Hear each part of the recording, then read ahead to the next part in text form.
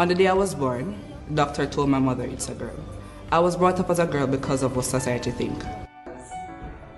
Because I feel like YouTube. Why would I choose to live a life of constant pain, taking the risk of losing my loved ones, and also being discriminated against? What I wish for Jamaica is for persons to be willing to learn the difference between sex and gender.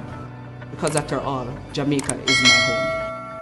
Hey guys, welcome back to my channel. You know me, boy Tony, and I'm here again with another video. Alright, so in today's video I will be doing a continuation of the previous video that I did about 24 things that I've learned in 24 years. So I did part 1, I did part 2, now this is part 3. I was supposed to do this video for my birthday week, however, because of some space issues with phones, I was unable to do the video, right? So in this video I will be doing the continuation. Alright, so let's get right into the video. So number 17, you don't have to medically transition to be trans. Alright, so a lot of persons think that you have to medically transition to be trans, which you don't have to medically transition, because I mean some trans person will never medically transition. Some because because of personal reasons, could be because of medical reasons, it could be because they can't afford it. It can be a lot of reasons why trans person will decide not to transition. And remember that the transgender is just an umbrella term. You have trans man, you have trans woman, you have gender non-conforming, you have gender fluid. A gender non-conforming person, a gender fluid, might not necessarily want to transition because they're not conforming to any gender. A gender fluid person, today they feel like female, tomorrow they feel like male, so they might not want to transition, medical transition. Some might do it. So it's a personal choice. Now, the moment that you realize that you're trans, you are trans. You don't become trans. You're always trans, but you just realize that at this time you're trans, right? So you don't need to medically transition to be trans. That's point blank. There are things going around that people saying that you need to medically transition to be trans because you'll still be looking like the gender that you're assigned. But at the end of the day, right? Being transgender is in the brain. It's not how you physically look, right? And point blank, you just don't need to transition to be trans, because if you're saying that you have the transition to be trans, then a lot of persons will not be embracing yourself, because medically transitioning can be expensive and a lot of persons can't afford it, you know. So it could be, what about a person that can't transition because of medical reasons? So you're going to tell that person that they're not trans because of something that they have no control over, right? The moment that you realize that you're trans, you're trans. The moment that you embrace the fact that you're trans, you're trans. You were already trans from you were born, but I mean you didn't realize that until a particular time, right? So yeah, so that's number 17. Number 18, it's okay to work at your own pace, right? I realized that because there was a time in my life that I felt like I needed to level up to everybody that's around me, or I needed to level up to persons. I needed to always be on that level with everybody else. Like if I'm below anybody, I feel like I'm less than, right? And everybody work on your own pace. Everybody's growth is different. It's okay to work at your own pace. It's okay to grow in your own pace. It's okay to accomplish things on your own pace. I mean, what I would accomplish in 2 years might take 5 years for another person to accomplish. Alright, and what that person might be and what I can accomplish in 2 years might take 1 year for a person to accomplish. So I mean, it all depends on how you're comfortable. It all depends on how you can maneuver things, right? You don't have to feel like you have to level up with everybody. Everybody is different. There's no two persons that are the same. That means what I can do, you might not be able to do it, and what I can do in 1 day, as I stated, might take 2 days for you to do. And that doesn't mean that you're less than. Put it in the transgender world. Persons transition in their teens, right? Persons might not be able to transition until they're 50.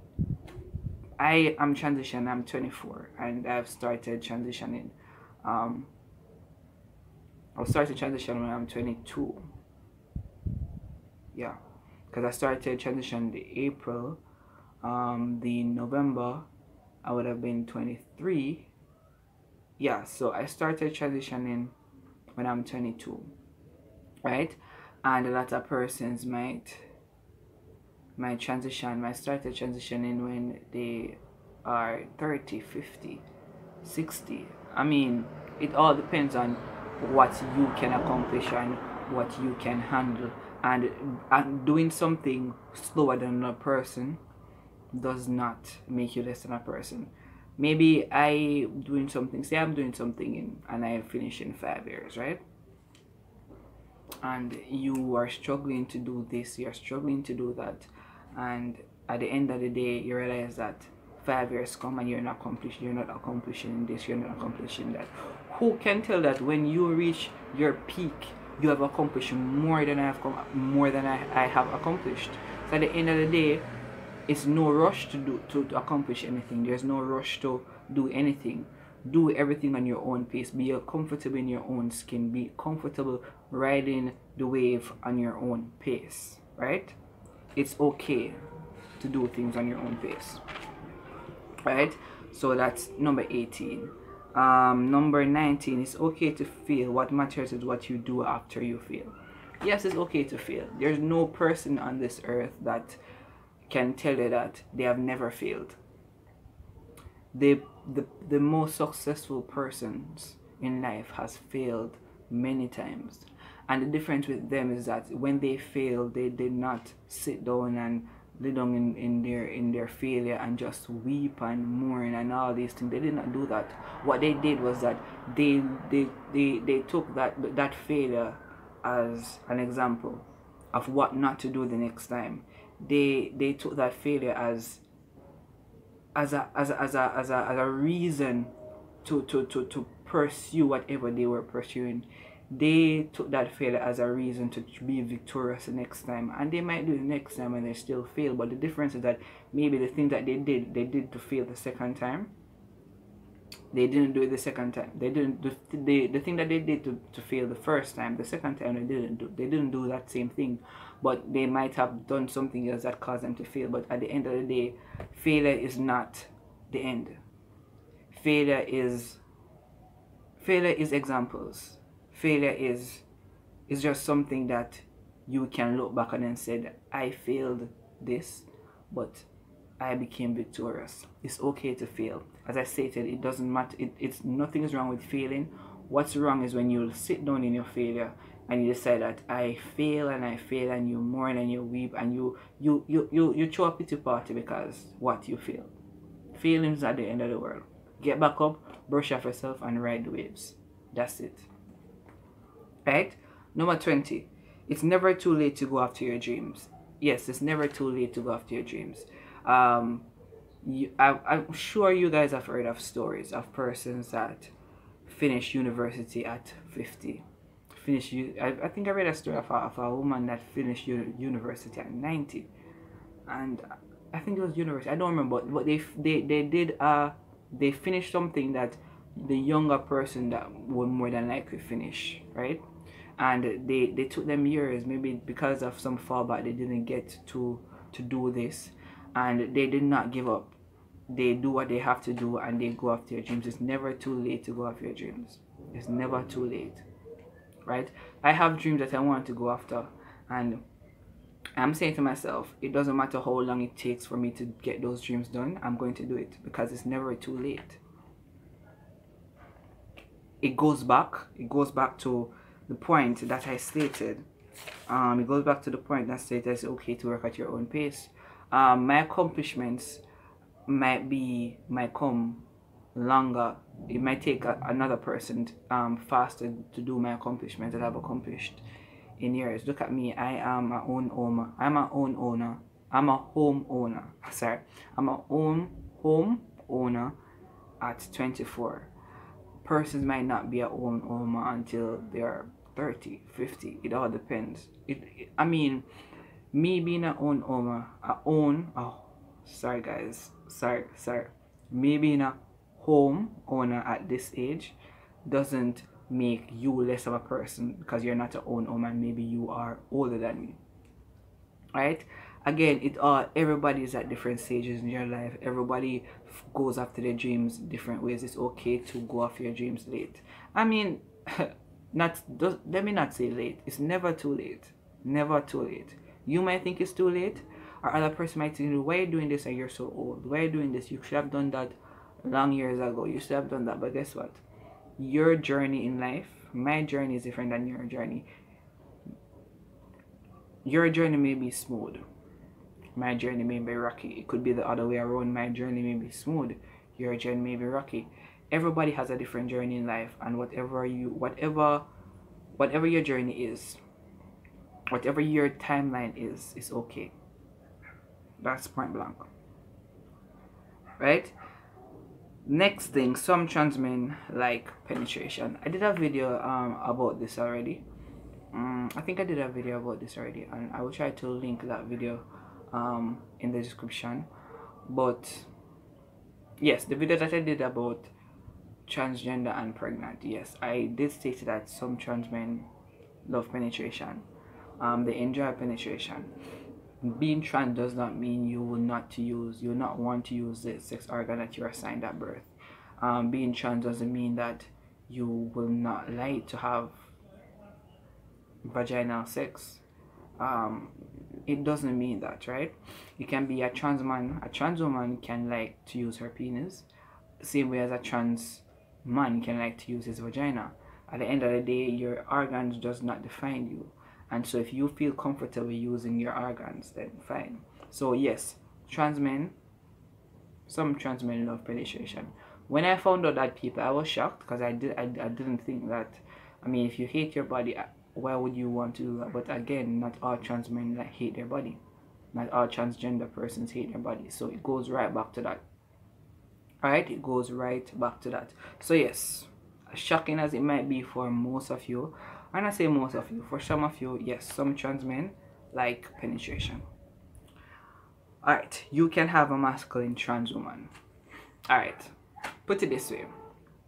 The definition of a butch lesbian is a masculine woman, right? Right. So the same way you can have a cis woman that's masculine, you can have a trans woman that's masculine.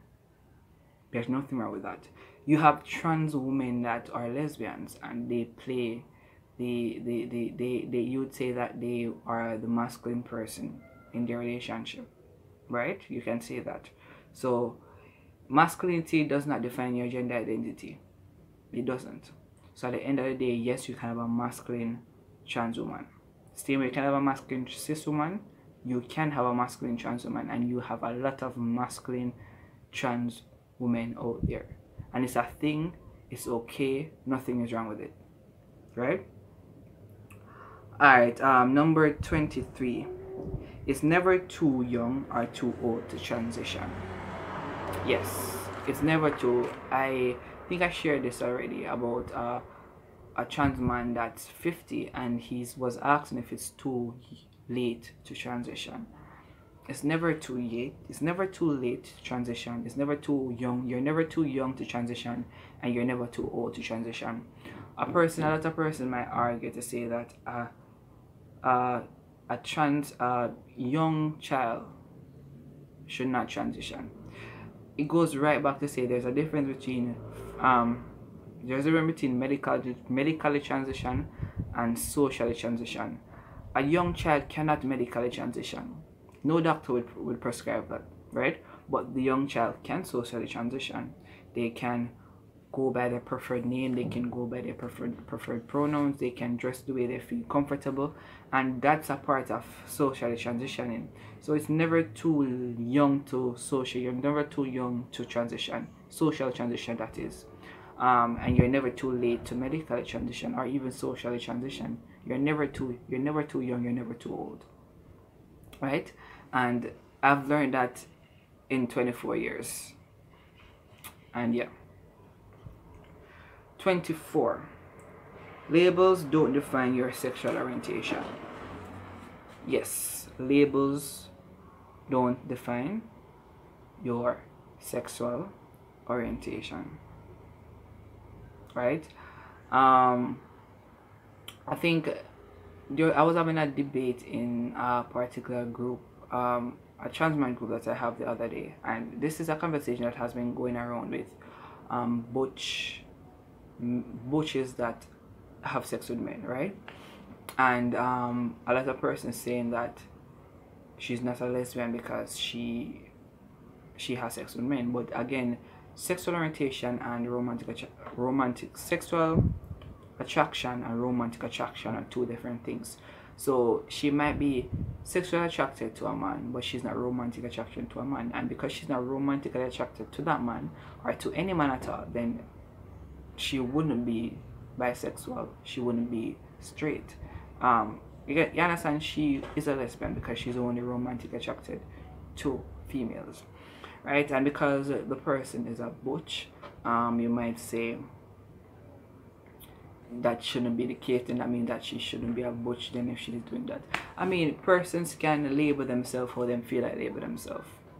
That's point blank. I can label myself how I feel comfortable labeling myself. And who are you to tell me that me labeling myself that particular way is not a thing? Because sexuality is fluid. Labels come and go. That's why you have a lot of persons that don't label themselves, because you have everybody is saying that they don't want to be in a box, but yet you put persons in a box, right? You put a lot of persons in a box that don't really need to go in a box. You understand? I mean, your labels is how you feel comfortable labeling yourself, and there's no one definition for a label. Everybody have a different definition for every different label. So what sense? I mean, you see, where your label doesn't define your sexual orientation, your label doesn't define your gender identity either. At the end of the day, you label yourself how you feel comfortable labeling yourself, and that's it. That's just it. Alright guys, so that's the end of the 24 things that I learned in 24 years. Thank you guys so much for watching. Don't forget to like, comment, and share, and all the points that I have made. If you guys want to say anything about it or give me any ideas of video ideas that you have, because I have some video ideas that I have that I'm working on to give you guys content. But if you guys decide that you want something, that you want to hear me talk about something, drop it in the comments. You can comment about this video, any point that I have made. You can go ahead and comment about it. Don't forget, as I stated, don't forget to like. If you're new and you have not yet subscribed, please go ahead and subscribe. And that's it guys. Peace. What I wish for Jamaica is for persons to be willing to learn the difference between sex and gender, because after all, Jamaica is my home.